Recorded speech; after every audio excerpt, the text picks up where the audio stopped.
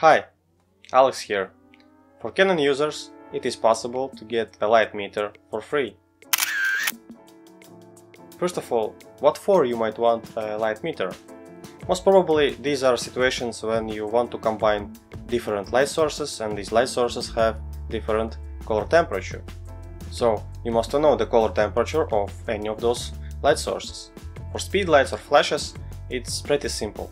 You can do some tests at home and measure color temperature by shooting a gray card and later white balance those images and check what kelvins or what color temperature are of those speed lights even on different power level. But what about ambient light? You can test ambient light at home, but it will be not true on the different location, different situations, even it will not be true if tungsten light is used, etc, etc. For Canon users there is one very cool solution. You will need a Magic Lantern software for your camera. This software have many cool features and one of them is measuring a color temperature of the light.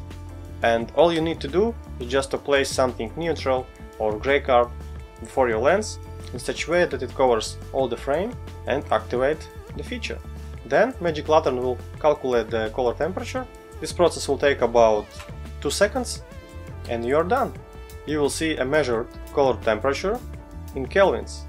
In addition to kelvins, you will see green magenta shift, so you will know exactly what color temperature it is.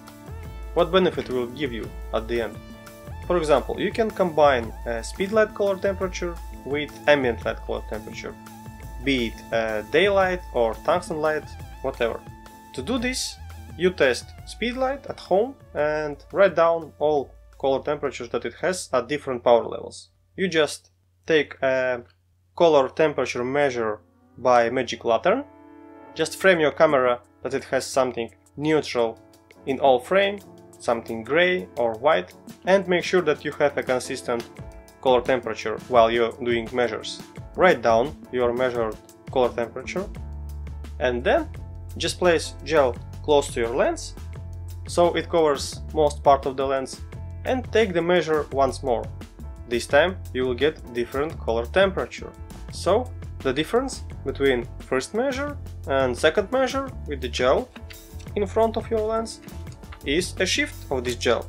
Doing this with all your gels and writing down the difference, the shift of your gel, will make possible at any location to measure ambient color temperature and using gels just match this color temperature. I think Magic Lantern has many cool features and it is worth trying it.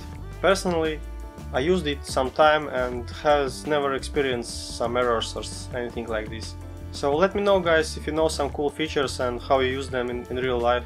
Cheers!